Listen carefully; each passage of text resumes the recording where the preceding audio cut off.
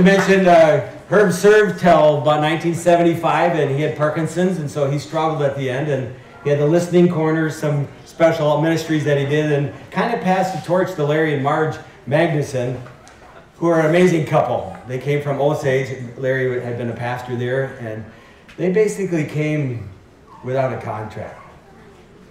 It's quite a story. They just really felt they're supposed to be here. They became the first year-round living on-site employees that camp had, and so they served from 1974 to 1985. They served faithfully and sacrificially.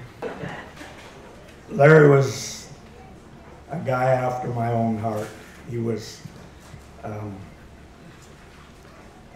you know, as I remember him, camp was smaller, as some of you have been here a long time know, but he could fix anything. I mean, and the camp budget was very small back then, and he was very conservative, but he could fix anything with a piece of baling wire and basically his Ford tractor. The best tool that Larry had was an old 8N Ford tractor that he used to grade the driveway and plow the snow and mow the ball field, and even pulled out some cars in this muddy driveway that some of you can remember in the spring when we were trying to get in here.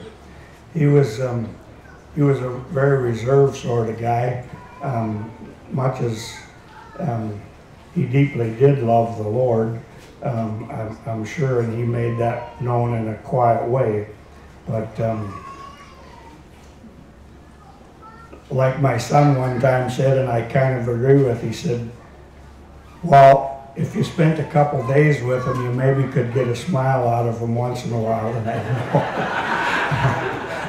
I know the same way with talking to him, it was kind of funny, but once in a while, if just the two of us were talking, I could get him to laugh pretty good. So it was just a lot of fun.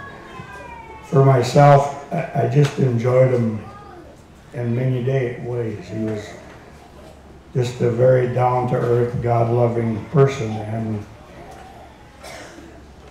I just learned to like him very well, even though I never could beat him in a game of horseshoe. Very few could. That's right. One of his biggest challenges when my wife said we came up early on, I didn't grow up here, but I came up with a group of rowdy people from the Robbinsdale Baptist Church who pretty much took over the camp when we came. We usually had the biggest group here, and I remember one of his deals that was kind of difficult for him is he had to get us quiet at night after we put all the kids to bed and started raising Cain in one of the cabins. They sent a greeting, and I asked Roger and Nancy if they would bring that greeting. Step over this way, please. This is from Marj. Greetings to all lovers of Lebanon. It's difficult to comprehend what has taken place these 75 years at a place where tents were once erected, camp dishes washed and rinsed in 50-gallon drums, and swimmers learning new skills, ever alert to the buddy call.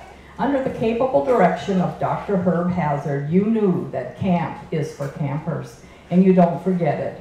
Herb's heartfelt ministry was to see lives change, impacted by Jesus Christ. We couldn't spend all of our time looking back in rearview mirror, yet it does have therapeutic value. Today the faculty is vastly different, but the purpose under God's direction hasn't.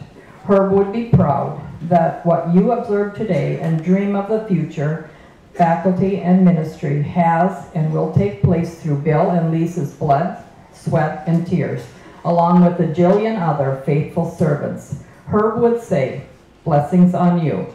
Love, Marj and Larry.